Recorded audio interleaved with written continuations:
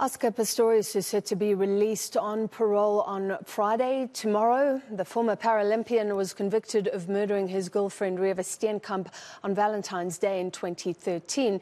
NGO Women for Change regards his release from prison as short of justice not served. A spokesperson for the organisation Bulelwa Adonis joins me now for more. Ms. Adonis, thank you for being with us. You say that he should have served his full term, and only that would set an example. Why?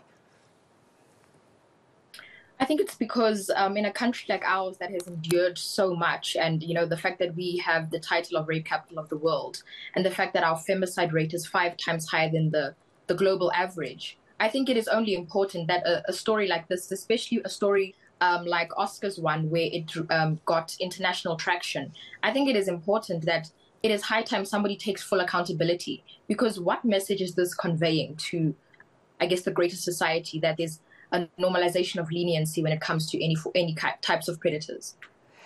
Should this case be lumped with all cases of femicide or gender-based violence? And the only reason I ask is because judges found him guilty of murder because he shot through a door and somebody was behind that door. Obviously, he said it was a burglar, but the last judge said it didn't matter who was behind the door, he was still guilty of murder. So he wasn't found specifically to have had the intent to kill Reeva Steenkamp. I think at the end of the day, the thing that we are mainly focused on is the fact that this person took a life. So I don't know whichever category people want to lie it in.